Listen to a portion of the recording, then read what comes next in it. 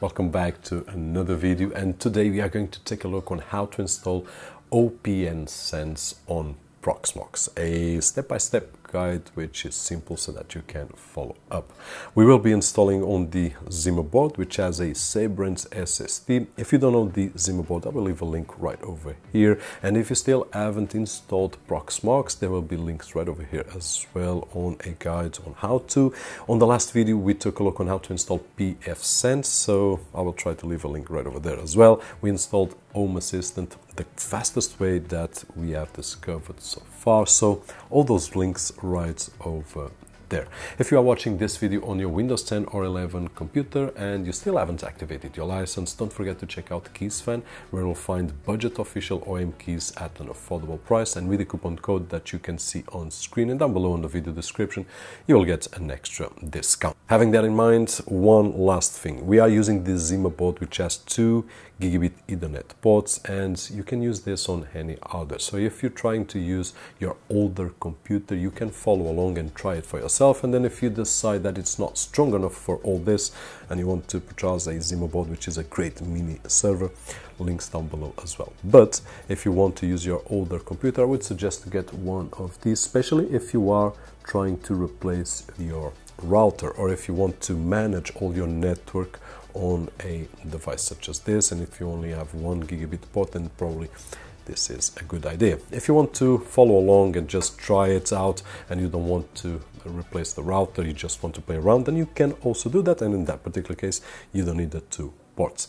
So let's go to OPNsense. So the first step is to go to OPNsense, and there it is. Just browse around on Google and you will find it, and then download OPNsense. In architecture, we're going to leave it AMD 64. Right over here we are going to select DVD, which is the ISO, and then the location, just select the one near to you and press download. In my case, I already have the ISO here on my MacBook Pro. So what we are going to do right now is to go into our Proxmox server, local PVE, and probably you are going to go right over here, but you want to select ISO or ISO images, and where we have PFSense, we want to upload as well the OPNsense. So let's go to upload, select the file, and as you can see, I've got mine right over here. Just open it up and upload. Have in mind that when we download the file, it will be zipped, so we will need to extract to have the ISO to be able to make the upload. And the upload is done, so we have the image. We can close this on our Proxmox server, and that is it. We can start with the setup. So first of all, we will need to create a virtual machine. On general, we will select the name that we want, in this particular case OPNsense, but you can select anything else. We press next. The ISO, we are going to select the one that we want, right now the OPNsense. Next, and then on system we will leave it as it is. On disks we have 32 gigs. Let's put on 40 gigs, which is more than enough, but we have 2 terabytes of Sabrent SSD, so okay, let's move on. On CPU cores, let's put in 2, which is plenty, and on memory we can leave it as it is, 2 gigabytes, and press next. Network, we will leave this one as it is. We will need to add one other, but we will do it later on.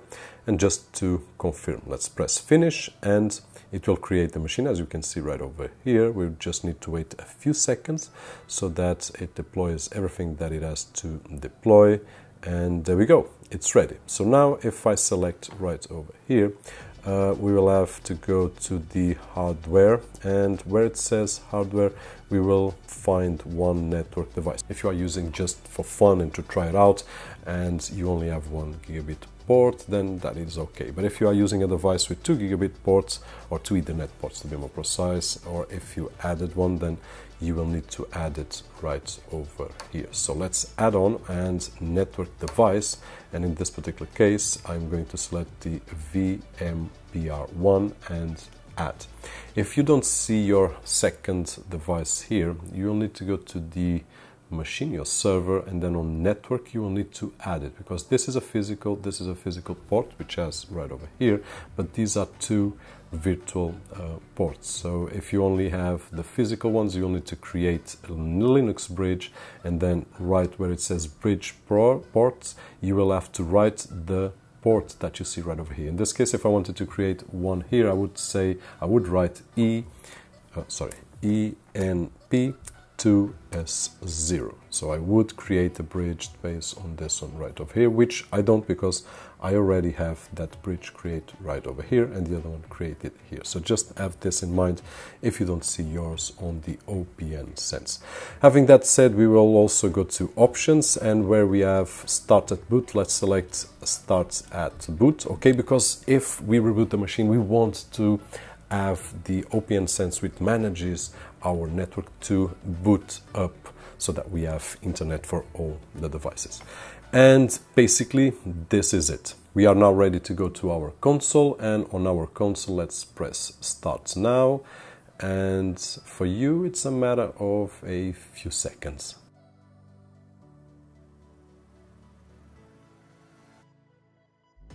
But it took about 4 minutes or so for me, and we are on the screen. Probably not 4 minutes, but at least 2 or 3 minutes it took.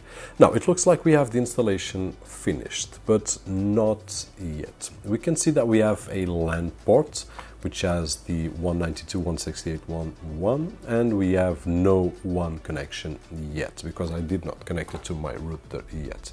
So it seems that we already have this. So if we go to 192.168.1.1, what happens is that, okay, we are connected, so let's go to advanced and accept the risks, and we have OPNsense, which the username is root and the password is OPNsense, so we can log in.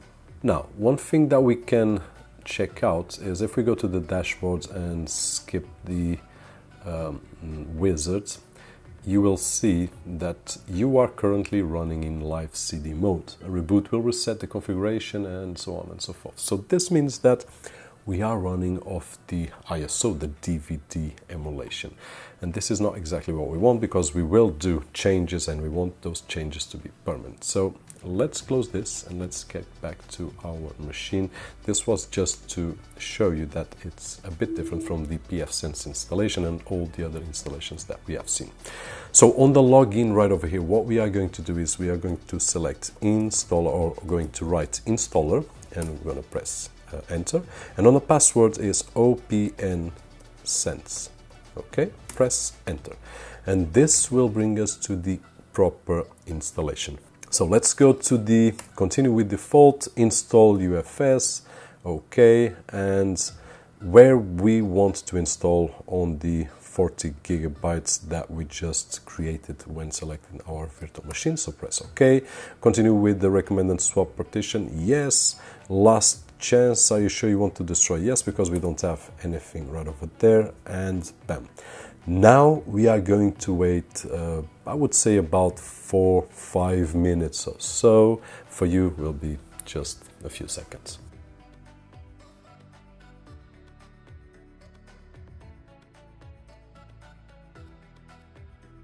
And here we go, almost finished. As it says, setup of your OPNsense system is nearly complete. So do we want to change the password? Not for now. So let's complete install, exit and reboot. Now we want to press Ctrl+C to abort. Why? Because if I leave it on reboot, it will reboot from the ISO image and not from the hard drive. And we don't want to do that because we want to work as a permanent solution. So what we are going to do right now is to perform a shutdown of the machine. Yes, and once we see that the machine is grayed out, we are ready to make the changes. So let's go to hardware, and from our ISO, let's press edit and select do not use any media. So in this particular case, we no longer will be running from the ISO. And we have the installation on our hard drive. But let's select on the options our boot order. So let's press here, and our boot order is local hard drive, 40 gigs, and then all the others. So we are going to leave it as it is, but in your case, if you added the drive after the creation of the VM, or if anything is not working, you will be able to come right over here and change the order or the sequence of boot, and there we go. So let's close this out, and we are now ready to start the machine, and we know that is going to boot from the hard drive, which we will be able to make all the changes and they will be permanent. So a few more seconds.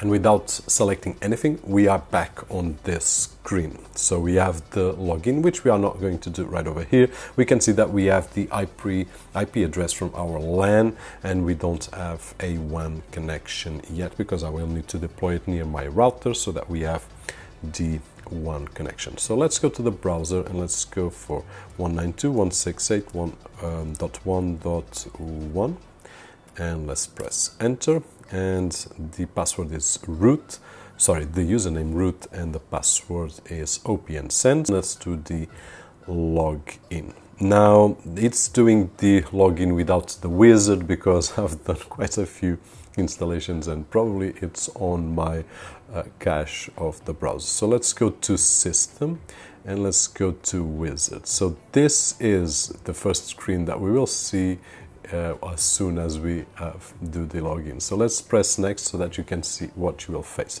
And basically it's really easy. We can leave the host name at your choice. In my case, I will leave it as it is. The domain as well. Select the language that you want. I would select probably Portuguese, Portugal, which is my main language, but let's leave it in English, and let's leave this or select depending on your time zone. Mine is okay, so let's press next. DHCP, yes, but let's change here on the networks. Let's disable the block private networks from entering via WAN. This is not necessary and probably in most cases will generate conflicts on the network, so let's remove that. The IP address from the LAN we can change right over here, but I don't see the need for this purpose. If you want to use any other, feel free to do it. I will leave the subnet mask as 24. Root password we can change right over here, but I will leave it as it is. And let's press on reload. And there we go. The wizard is basically finished, and congratulations, OPNsense is now configured. So let's continue to the dashboard, and there we go. We have all our services with the exception of DHCP 6, which is normal, I don't have a WAN connection. And what we can see right over here, one of the differences from PFSense is that OPNsense runs FreeBSD 13.1 while the PFSense is running FreeBSD 12.3 if I'm not mistaken, which is older. And for what I've seen and for what I've tried, what it seems is that if you are using a newer machine, you will have better chances of having old drivers with OPNsense, which PFSense sometimes do not have the drivers for that particular machine if it's really new. If it's an older machine, I believe that it will be okay in both cases. But if you want to know more differences about the two, there's a lot of info in the internet, so just feel free to do it. In my particular case, this is it. We have installed OPNsense on a Proxmox, in this particular case a mini home lab server such as the Zimaboard. So right now I only need to deploy it and put it between my router and my network devices, and that is it. And in terms of the advantages and disadvantages, very similar to PFSense. If we are running our network management inside a virtual machine, it's great because we have a lot of services and we are taking full advantage of the hardware, but on the other side that advantage turns out to be a disadvantage as well, because if I lose my PFSense or OPNsense in this particular case, VM, then all my network will lose the internet, including the server. And if I reboot my server because I want to test out anything, I will lose access to the virtual machine, which gives internet to the network settings to all the devices, because it is inside a virtual machine. So this is something that you will need to consider. In my opinion, if you are using a server which is a server with a few services that you want to take advantage, like Plex and so on and so forth, that you are not going to use too intensively and that you are not going to constantly be rebooting the server, then I would say that it's okay on a home lab. On the other hand, if it's a server that you are trying a lot of stuff and you are constantly rebooting, then probably it's not a good idea to virtualize the network OPNsense or PFSense, but this is something that you will have to decide. Until then, you feel free to play around with it and see which one you prefer. The installation, hope that was helpful in your case, and if it was, don't forget the usual thumbs up right over there, which is really appreciated on this side of the screen. I'm going to close this video, which is a long one. My name is Roberto, and as always, I'll see you guys on the next one.